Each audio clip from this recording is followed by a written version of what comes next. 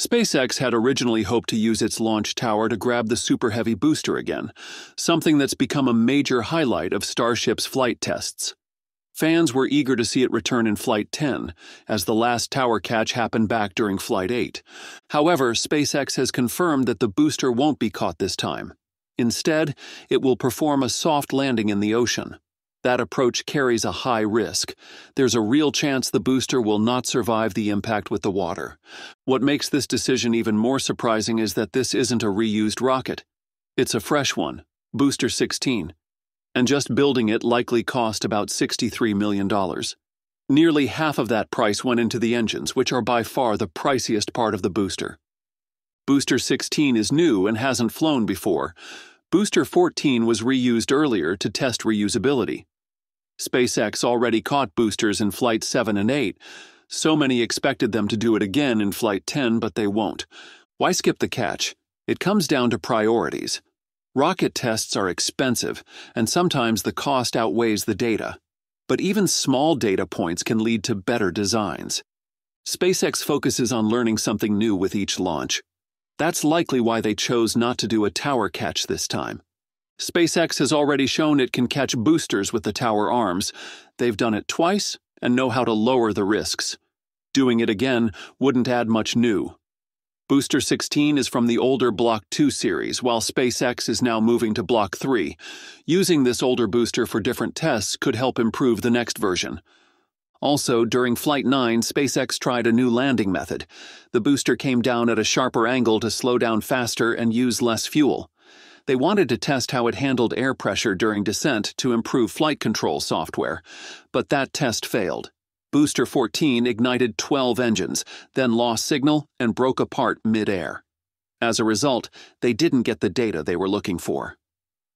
SpaceX is using Booster 16 to retry the steep landing test that failed before. The rocket will descend at a sharper angle to slow down faster. This will help test how the fuel lines handle stress, how the latest Raptor engines perform, and what improvements are needed for the Block 3 design. There's another possible goal: exploring backup landing methods.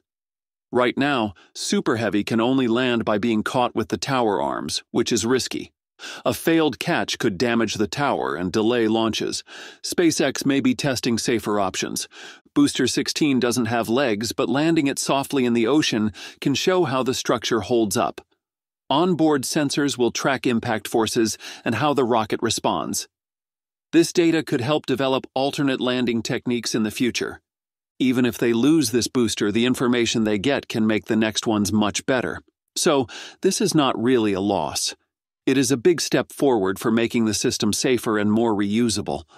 This decision also shows that SpaceX is getting ready to move into the Block 3 phase. That version will likely be more advanced and more reliable than the current one.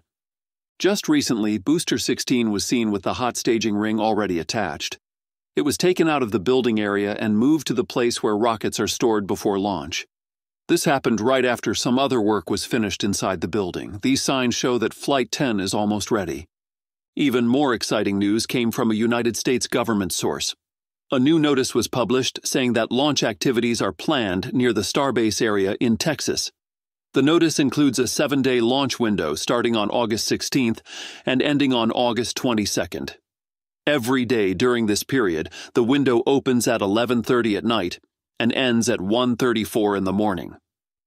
This is a clear sign that SpaceX is aiming for a launch soon.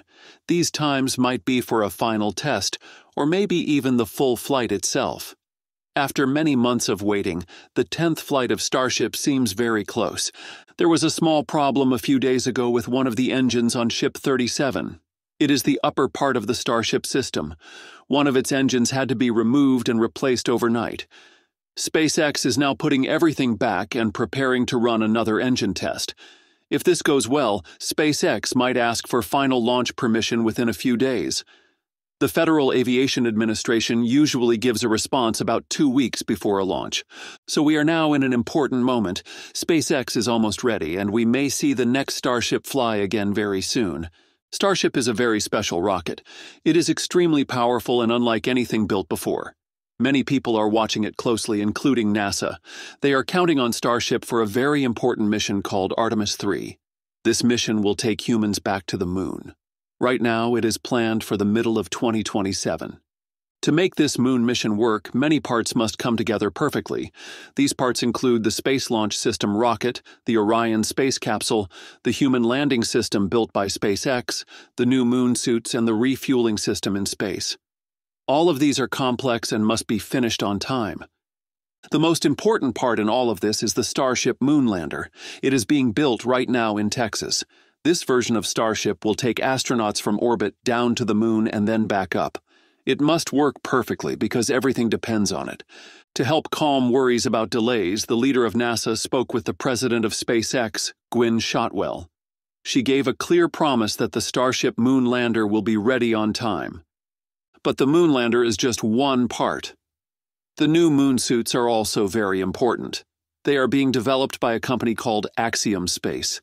A leader at the company recently said they are making good progress. These suits have to protect astronauts from the moon's harsh conditions. The suits and the lander have to work well together. If these two things are not ready and working perfectly, the mission will not succeed. The return to the moon depends on all these parts being ready in time and working safely.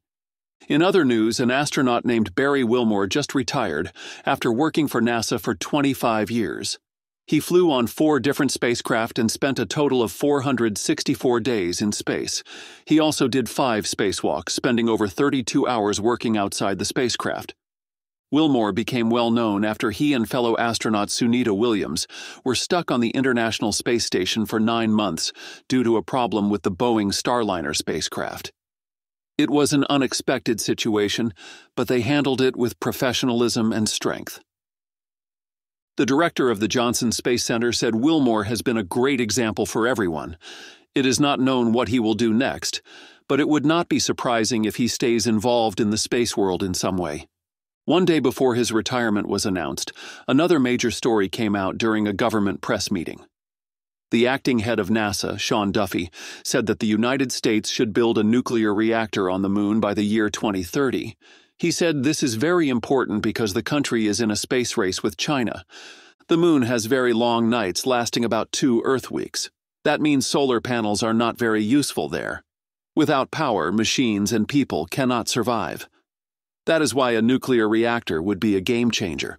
It would make it possible to have a real base on the moon that can stay active even during the long nights. The plan is to build a reactor that can produce 100 kilowatts of power. That is not a lot by Earth standards, but it would be enough to run systems on the moon. And if SpaceX wants to build its own moon base in the future, it will need power like this. Sean Duffy also said something important about the Artemis program. He said that people understood the Apollo missions because they were simple and bold. The goal was clear: go to the moon.